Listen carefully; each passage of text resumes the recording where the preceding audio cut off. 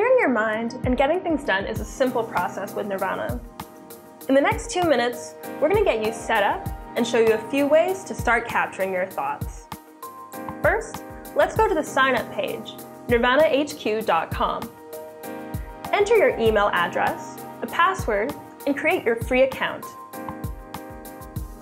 When you create a new account, you'll notice we've added a few tips and tricks to your tasks and projects.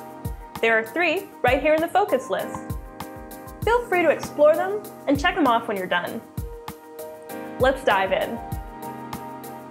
The first step of GTD is capturing your stuff. We're going to do this in the inbox, but keep in mind that with Nirvana, you can add tasks to any of your lists, including projects and reference lists. There are a few different ways to add items. The first is to click the New Item button at the top of the screen. This will create a new item right in the list. In the mobile app, you'll see this as a big plus button toward the bottom of the screen.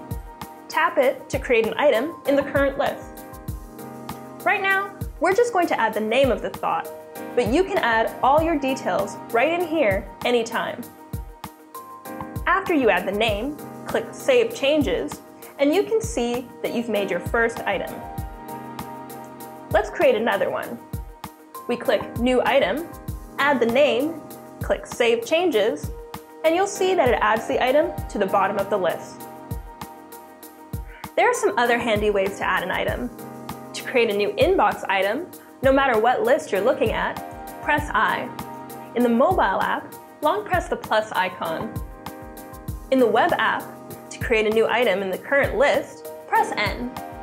To create a new item at the top of your present list, press Shift plus N.